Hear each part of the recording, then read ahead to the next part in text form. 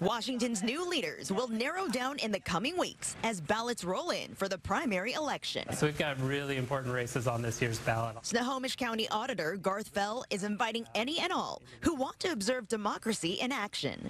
We would love to have people come and see what elections are all about. You're looking down the observer corridor of Snohomish County's brand new elections office. We've made these windows large so that people can really see into these rooms and see what's going on.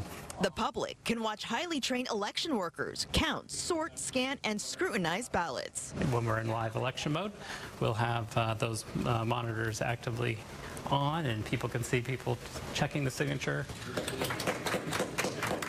Fell says $8.5 million has been poured into this new center to enhance transparency and security. We have cameras, we have alarm systems, all those things that you typically find in a highly secured area. So we want to make sure that voters can have the same confidence that I have in our election system.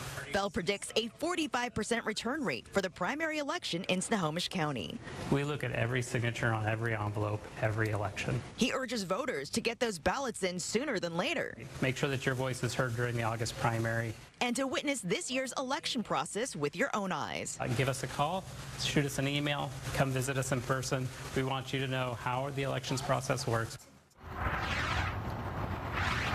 So ballots have been sent out, and you should get yours no later than by next Wednesday. If you don't get your ballot by then, the Snohomish County Auditor says reach out to their office through phone or email. For now, live in Everett, Nia Wong, Fox 13 News.